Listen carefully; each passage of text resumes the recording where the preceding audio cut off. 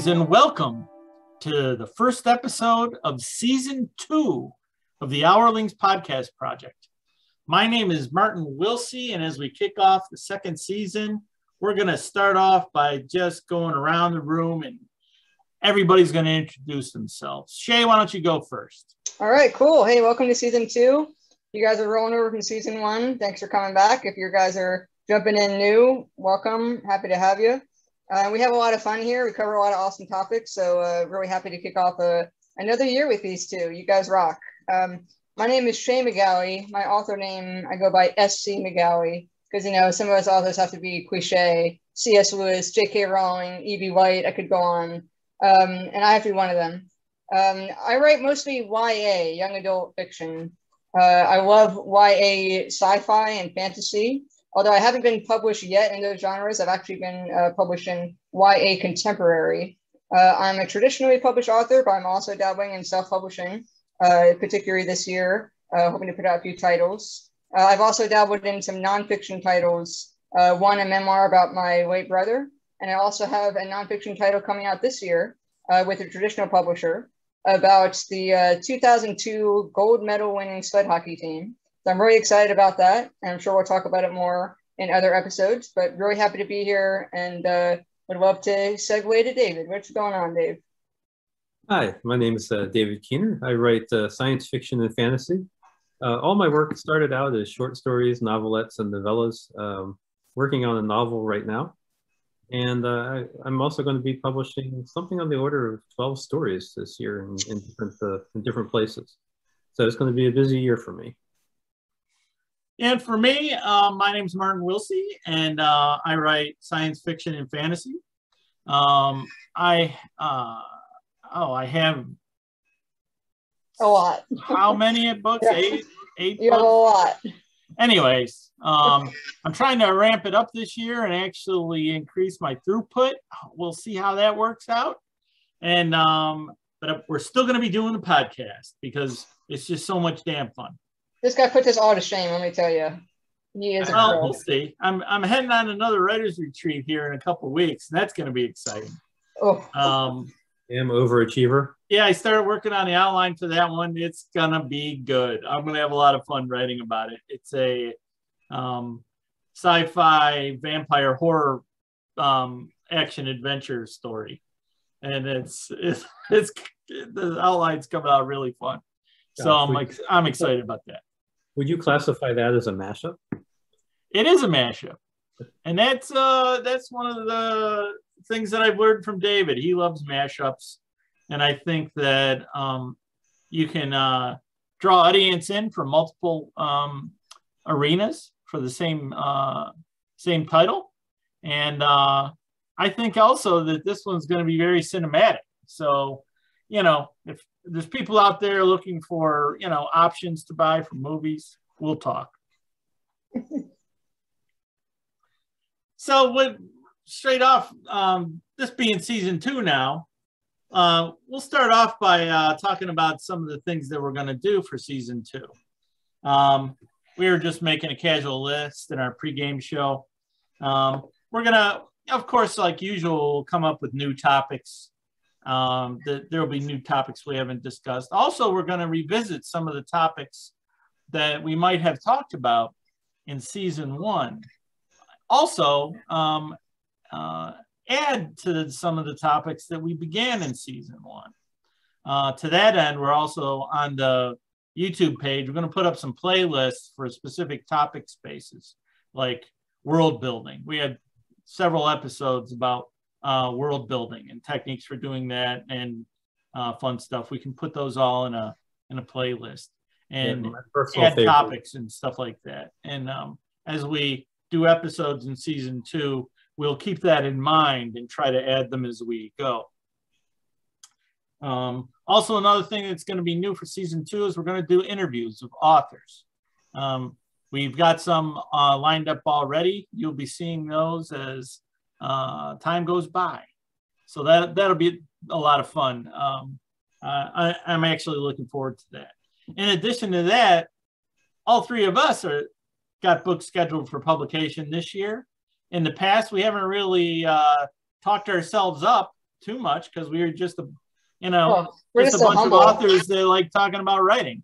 And one of the things that is the weakest point that I have is marketing. So reluctantly, we'll talk about our own books that we are publishing and have out there in the universe. So that'll be fun too. But tonight's topic, we actually came up with because as we write, everybody always asks me about where do you write? How do you actually, establish your environment? And for this, my background today is actually my office where I do my writing mostly now. Wait, is that actually, is that close? Right here is the camera that I am actually doing the show from right now. It's not in the background. Wait, Marty, that camera is actually right here. And I'm actually sitting in this chair. I'm pointing the wrong direction. I'm actually sitting in this chair looking at this monitor, this glorious monitor. So that's a green screen behind you. That's not the real thing. Yeah, I have a green screen behind me. It's not Bro, the real you fooled me. That looks really convincing. Yeah, it's not bad. It's not bad. It's funny. I've got a friend who he made a video of himself through the camera that he uses for Zoom, and he recorded a static empty room behind him. And at one point he walks into the room, picks something up and walks out. So he's having a Zoom with people, and behind him while he's talking, he himself walks into the room and picks something up and walks out. I want to do that. I actually want to do that. I got to figure out how to do those, those moving picture backgrounds. So tonight, what we got, I think we have to have a public service announcement here. Shay? Yes? I'm not really in orbit. Oh, really? That disappoints me. Because, you're so sky high in my book. Oh, flattery. Yeah, so tonight we're going to talk about our workspaces, current and past workspaces, just for fun. People ask about them all the time, so that's what we're going to talk about tonight. We actually collected a bunch of photographs of our workspaces, and I'm hoping this works out okay because we haven't done this before. But I'm actually going to share these photos with the class. And so here we go. We're going to give it a try. We're going to do explanations of the workspaces when they come up. So let's see if this works. All right. Can you guys see it? Yeah, I can see it. Okay. Well, this is my current workspace. This is how it is right now today. I am lucky enough to be able to afford a 50-inch curved monitor that, as you can see up there, I can have multiple windows open at the same time while I'm working. I'll have the piece that I'm working on in the middle. I will have a name generator on one side, maps on the other side, or my email or something, while trying to not be distracted. It is a very good tool for actually being able to get work done.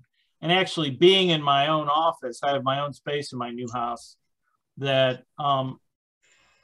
it is great because of that window seat there. The cat comes in all the time and he goes to the window seat instead of laying on my keyboard, which is very handy. So I've been in that room. It is very cool. It's like an I Spy room. You can find something interesting on the shelf everywhere you look. Yeah, everywhere. It's fun. I like collecting stuff. It needs to be organized and displayed, staged better, but that'll happen in time. You're making me, I just don't have that many like items. Oh, I got way more than that. I have an entire library in the basement that's covered with that stuff. And plus the opposite side of the room also covered with stuff. Anyway, so this is my old den and at my last house. I really miss my roll top desk. That used to be my main desk. but as you can see, I used to be a monitor addict about multi-screens and stuff before I moved to a single large monitor. And prior to also, this is my favorite 9-foot whiteboard. I can't tell you how often I use this whiteboard in writing. It's very awesome, very awesome. Marty, how come you didn't keep the roll top desk in your new house? I just didn't have room for it. I had a friend that really coveted it and wanted it bad, so I gave it to him. There you go. No other reason. This is the desk that I wrote my very first book at back in the day. And that actually grew into this. And the lesson I learned is it's too damn distracting. Being able to have a TV show. Computer, stop. Jeez. Talk about distracting. Yeah, the distractomatic in that office. I could have a TV show on. I'd have my 3 screens working. I could have my, my cameras on, to show what was going on in my yard and stuff. It was like just too much. Plus stereo, plus lava lamps and robots. It was fun, but it was just too much. What was the green thing going on there? Is that audio waves? Oh, that was the system resources for my computer. Because sometimes, it happens to me where suddenly, my hard drive will be spinning up, or, I'll be short on memory and stuff. So it was just a system stats on my computer that I was using. Pretty cool. Yeah, it's, this was back in the day when I actually had a real job and doing computer stuff. This was the lab that I had at home where I would actually work from at home sometimes. And it was fun, but boy, it would get hot in there in the summer. You say real job, but you're a full-time author now. I call that pretty real. Yeah, I know. I kid myself. I tell everybody that I retired and I'm, You're busier now than you were before. Yeah, it's funny. I still get up at 6 a.m. every day, which is pretty sad when you don't have to. Now, this is different. This is my home theater. So I'm one of those people. I have like different stations that I like to work on at different times. And usually there's room for my laptop. There's room for a Coke. And there's some sort of like entertainment, like music around. So this is me sitting at my desk, and on the screen is YouTube. So I'll watch like YouTube videos and listen to music and do my writing. And when I finish my word count, I can go watch a movie or something. This is the office I'm currently at. The laptop on the left is the day job, the one that still pays the bills. The laptop in the middle is the one I'm on right now, and the one in the background is the old laptop that still has lots and lots of files on it that I find useful. And there's a big music system in that room, either the Echo Dot or also a multi CD player. This is the granite island in our kitchen. It's about 12 feet long, and I refer to it sometimes as my desk. It's a great work surface, and this allows me to be upstairs working. The wife is watching television, the dogs are usually sitting at my feet, and the refrigerator is very close if I want snacks. That's dangerous. Dangerous, yes. This is the granite island in the basement where my office is. This is just another place to work. You can see my my Echo Dot on the counter. Everything's wireless, so I've got all the internet I need. In the background by the refrigerator, you can see the candy bowl. Again, I find this to be a nice, convenient, comfortable environment to work in sometimes. Also not shown, I don't have good photos of them right now. I often work outside on my deck, which is under the trees, and usually has a nice cool breeze. The deck is about 15 feet off the ground. The dogs will usually come visit me and then leave. And we also have a pool in the backyard. So if I go down the steps from the deck, there's usually a high table that I can sit at by the pool. in the shade of the trees, getting a nice breeze and listening to the sound of the waterfall, which is also a pretty relaxing way to write. The thesis statement of Dave is that I write everywhere. Is that correct? I kind of refer to them as stations. Like, yeah. I would get bored if I had to go to the same place and write every single time. So I can write wherever I feel like. Like if I need isolation, I can go downstairs and sit at the bar that you see right there. Can I ask you a question? If you are like stuck or you feel like you're losing motivation in your writing, if you switch stations, do you feel like rejuvenated? It depends. It's a little bit of mood programming sometimes. Like for instance, if I really want to isolate, I might sit at the bar here. I don't usually write as much at my desk here because I also work here for my day job. If I work at the island upstairs, I get to be with my wife, but there's a lot more distractions. So that's good for editing work, but not so good for like hardcore writing. And then writing, for me, it's relaxing. The den that I do my work in, it's almost like a Pavlovian association with writing now. It's, when I come in here, I sit down with a pot of coffee and my favorite mug, and it's like, I just know that that's where inspiration will find me. And see, I don't worry. I can write effectively just about anywhere. It's just I like being in different places. All right, on to my office. So all the pictures you're about to see all take place in the same room. And that's because in my house, I share a house with my beloved parents. But there is a clause to that. My mom really dislikes clutter, and she really dislikes my taste in general in items and furniture. So the rule is that everything must go into my office or my bedroom, or it's free game. She can throw it out, she can donate it, she can do whatever. So you're about to see a lot of clutter, but it's out of survival necessity. This photo is the bane of Marty and Dave's existence sometimes, because this is my aquarium, which often emits a droning sound with its filter. But it is just a gorgeous micro saltwater aquarium. It has 4 fish actually, that you might not be able to quite see in this picture. If you look pretty close, you can see 2 clowns, some coral. That green thing is coral, and that rock in the center I actually glued together, but with from 2 pieces of live rock to make this one big monolith in the middle with a little hole that the fish can go through. And I've always wanted a hexagon aquarium. I love this thing because if I'm stressed out working, I can just take a break and go over and look at something that's not a screen, that's relaxing.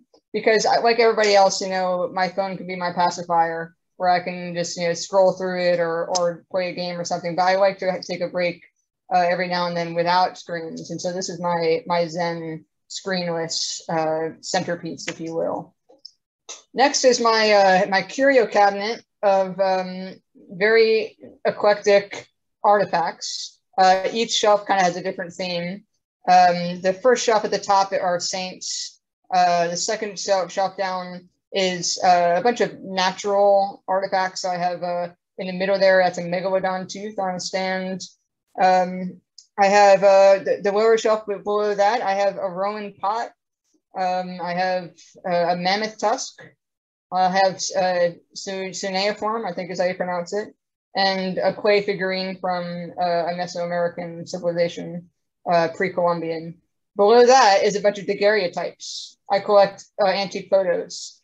So daguerreotypes, ambrotypes. I have some themes that I stick to, but mostly it's just these random people who I'm not related to that are displayed around my office. So folks will come into my room and they'll look around at these antique photos and they'll be like, wow, who's this guy? Is this your great-great-grandfather or whatever? And I say, I have no idea who that person is. And they give me a weird look. But you can make up a really cool story. Yeah. I should say I'm related to all of them. I should be like, yeah. You're a writer. You should have a story for each one of them. Oh yeah, that's my Uncle Bob. Yeah, I have like at least 5 Civil War soldier daguerreotypes. I should just tell people that all 5 of them are my relatives. We have many people that fought in the war. Below that is an illuminated manuscript from a monastery in France, probably about the 14th century. And then to the left, I have just a sliver of it. You can see my turntable, so I can play music, get some inspiration from that too. Here's my fireplace. I couldn't get it to turn on for the photo because my remote needs new batteries, but I often call myself a reptile, as anyone who's close to me knows, because I just need heat. Don't know if it's just the way I'm wired or the fact that I have poor circulation from sitting in a wheelchair most of my life, but my blood does not run hot enough, as much as I would like to say my lifestyle makes it so. And so I use this for, for heat, but also just to, again, it's a screenless relaxer for me. On top of the shelf, I have another collection of interesting things. If you can kind of see, there's a painting in the center that's blue. Those are bluebells, which grow like crazy out here in Virginia. They're gorgeous. But just to the right of that, there's like a gold, it looks like what would you call that? Some kind of like churchy case with the red velvet in the back. That's a first-class relic of St. Valentine. It's a reliquary. It is a reliquary. I didn't want to use that word because not many people know it, but you're very good. That is a reliquary. And I would tell you a very quick and funny story. In the Catholic Church and in modern practice, you're technically not allowed to sell relics. So what people do to get around this is they sell the reliquary, and they put in tiny little writing, "We'll throw in the relic for free." And of course, they charge the reliquary for hundreds and hundreds of dollars, depending on how popular the saint is that they're throwing in for free. So this is what's the situation for me. I have pretty decent faith that it's authentic because it has an unbroken seal that looks very old, and it is, it has a Latin label, and so I use this relic actually at my weddings. I officiate weddings for free. It's a service that I offer, and I'll bring that if the couple is okay with it. I'll bring that to the altar to kind of bring some romance to the occasion. So a bunch of interesting stuff there I could keep talking about, but you can just look around and have your curiosity. Right here is my chess set in the center. I love to play chess. That's an Isle of Lewis chess set, which is it's a replica of one of the oldest chess sets ever discovered in the Isle of Lewis, believe it or not. There's a seat there, which is like the most unfunctional thing in my office because I never would get out of it and sit in it. I have my wheelchair, right? But that is there for the, every now and then I'll have a guest over and we'll play chess and they can sit in that armchair. On the wall at the way top is my blunderbuss. That is a working gun. I have not fired it yet because I have to get it like checked out before I do that. But Marty, you and I could do that. That'd be kind of fun. That would be fun. It has such a big barrel that it's like almost classified as a cannon. But it is a monster. I just love it. To the left of that is my cuckoo clock, and to the left of that is my degree from the University of Virginia, which I graduated from in 2021. God, you're making me old.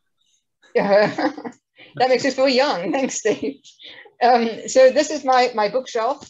I threw it in there because any self-respecting author has to have a bookshelf nearby, their writing space.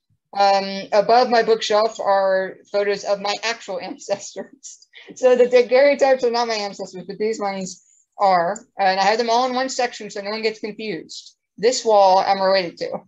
So I have my great-great-grandparents, my great-grandparents, et cetera, et cetera. And that bookshelf is special because it is from the rest in peace. It is from Borders Bookstore. Dave, I know you know about this. When the bookstore closed, they liquefied all of their furniture. People went in and bought their shelves for dirt cheap. And we went and we bought about 6 shelves. And I always cherished it because Borders closed before I could publish my first book. And my dream was always to be on the Borders bookshelf. So now, even though the store is closed, I have my own book on that shelf. And I can very accurately say that my book is on the Borders bookshelf. So I just want you to know I bought 15 of those bookshelves to he always has to one-up me. My last photo is my desk, that white thing. where I've written all my novels. This desk has moved around. It's not always been in this room. The first novel I ever wrote on this desk, I was just like slapped in the middle of the living room where my brother was playing Halo really loud, and people were walking around. And then as my collection of things that mom couldn't stand grew bigger and bigger, they threw me into my own room, which I appreciated. But that desk is very important to me. I wrote all my novels on it. I signed my first traditional publication contract on that desk. And thirdly, that desk used to belong to my brother. We took it out of his bedroom. And so it's beaten up and it needs a paint job and it's cracked all over the place, but it's definitely means a lot to me because I always feel like, I'm working and I'm a part of my brother when I'm at that desk. I have a globe to the left, which I got at a yard sale. I have a big American flag because I love it. And another painting of bluebells. In fact, that reminds me, I should have included in my series of photographs just a photo of the beautiful park that I live nearby, because probably the only other time where I wouldn't be writing here would be when I would go out to that park and I would take my phone and I could write. I've written several chapters of several different books just on my phone using thumbs while I'm out, sitting by the creek or by the trees or whatever. And yeah, it's an equally valid writing space for me. So those are all my photos. Thanks for not judging. You guys can go back and like pause and like take a magnifying glass and look at all the stuff. If you have any questions, let me know. Leave it in the comments. You said we're not judging. Oh, I know you're judging, Dave. Oh, I'm teasing. I know it. But yeah, thank you. Yeah, I didn't include any images of my Surface Pro laptop that I wrote my last novel on. That's what I usually take on a writer's retreat.